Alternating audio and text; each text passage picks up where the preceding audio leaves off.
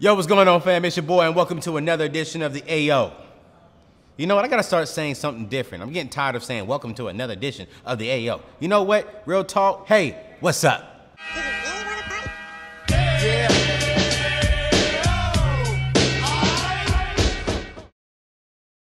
It's your boy, AO, and my girl, Lindsay. And if y'all will remember Lindsay, she was in a couple of my videos, the young girl who needed some help shopping for a job. See, and I got my little sister with me. She's about 13 years old. Oh my God. I'm just playing. She is, how old are you?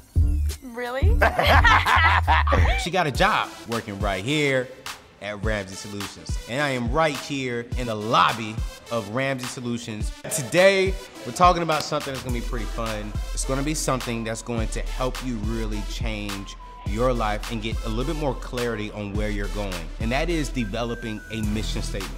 So I don't have a whiteboard, I don't have nothing. What I want you to do is I want you to hit pause. Because I'm gonna go through some things, I want you to hit pause. All right? Did you want me to pause for something? Oh, you thought I was telling you pause. Oh, so my cameraman thought I was telling him pause.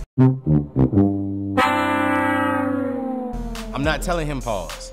I'm telling y'all, when I go through some stuff, I want you to hit pause, dream, envision, write it down, and come back, hit play, all right?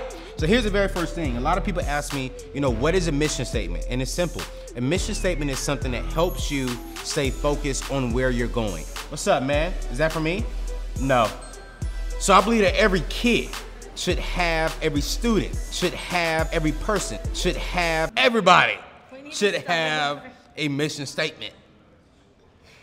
What?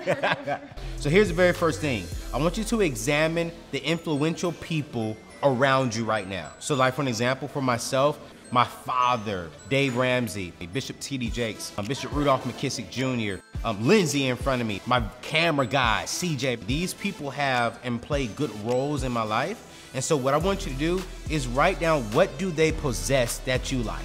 Whatever it is, whether it's they have a lot of wisdom, or this man is a man of integrity, they got wealth, or they're successful in their career path. I want you to write down every single thing that these people have that you love, okay? So right now, let's just pause right now. Think about some names and go write those down. So here's number 2. Determine the person you eventually want to become. Who is this person that you want to become? Who is this person that you believe God wants you to become? This person should reflect all of your core values and your definition of living a life of integrity. Integrity when it comes to your friends, integrity when it comes to your family, integrity when it comes to even your relationships outside of your family and your friends, your business relationships. Who do you want to become? Do you want to be a young man, a young woman who possesses this passion for something? Do you want to be a young man, a young woman of integrity?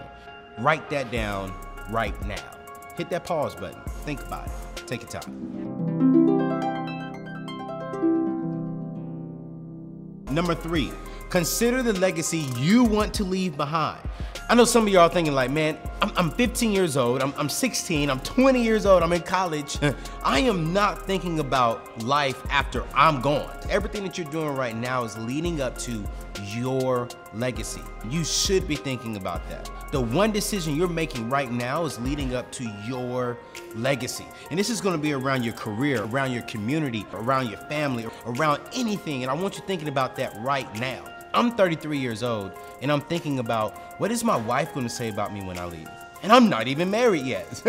What is the youth community? What are you gonna say about me when I am gone? I want y'all to be like, yo, Anthony was a young man of integrity. He would do anything for this culture. He wanted to see us making positive decisions and he fought for that. He had a passion for young people. Man, we're gonna miss Anthony. I hope so.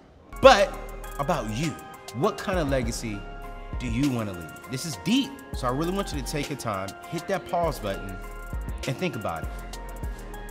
What legacy am I leaving?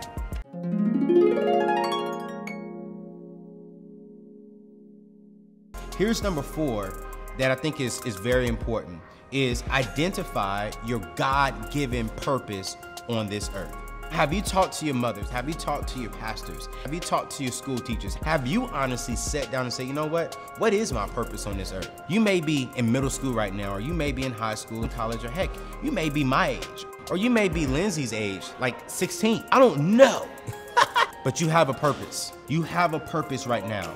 Mom, dad, youth pastor, friend. What do you see in me that I don't see in myself? Then come back and take a couple of days to really pray about that. I'm gonna be 100 with you.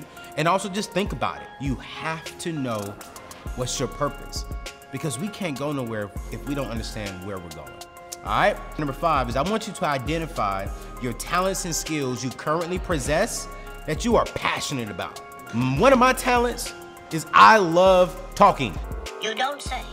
As you can tell. And I love it so much. When I was young, I was getting my behind whooped. I'm gonna be real with you. You ready? I don't have time for this. I love to argue with my parents. I love to talk back to my parents. And so eventually, God flipped that into something positive that I really, really enjoy doing. And I really want you to sit down and say, you know what is my talent? What are the gifts God has given me? I believe a lot of you all watching right now, I don't know you behind this camera, but you're an influential person. Young people, your peers are looking up to you. But some of y'all are good with money, and some of you all are basketball players. That's a talent. And good with numbers in your head. And there is something inside of you that if we can just identify that, attach that to your purpose, boy, we going somewhere. Y'all got some good talents out there. I see some of y'all. Some of y'all can play ball. So let me get some money on that thing. Lindsay ain't taking no notes. I see you, Lindsay. You need to write down some more talents though, will you?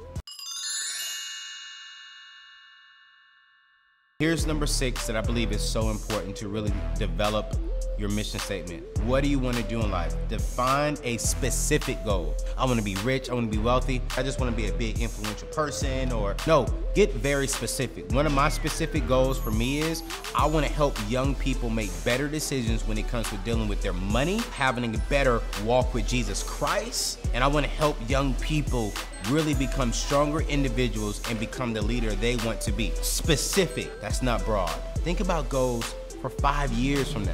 Hit pause, think about it. You got people walking around the lobby, they see your boy, I love them all. And we're pretty much done. Let's go through this one more time, all right? So examine the influential people around you right now. Determine the person you eventually want to become. Consider the legacy you want to leave behind after you're gone. And listen, I know that's hard, but we gotta think about that, all right? Number 4 is identify the God-given purpose. What is the purpose God has for you? Then identify your talents and skills that you currently possess right now that you're passionate about. 6, I gotta learn how to count. 1, 2, 3, 4, 5. 6 is define specific goals. These are the 6 things. Once we really have these 6 things, now we're gonna really craft your mission statement. I'm not a deep guy. I want you to keep it simple, straight to the point, and clear. So that way, it's always at the top of your head, and when people ask you, you can say it. This is my mission statement, and you don't fit inside of it, so kick rocks. Goodbye, peace out, all right? Those are the 6 main things. Now keep this in mind. You may be in middle school right now, you may be in high school. Your mission statement will change as you get older and as you experience life, and that is good. But if you start right now thinking about where you're going, it's not gonna change tremendously. You're gonna add things to it, should never really take too much away from it, but you may change things around a little bit. So I wrote down my mission statement, and I really want to read it to you all. I'm 33, all right? My mission statement has changed, actually just recently within the last 2 years, all right? It says, my mission is to be an instrument of positive change in my family, friends, and youth community. I will utilize the gifts and talents God has blessed me to have. I will only participate in all aspects of my life with passion, with purpose, with persistence and gratitude.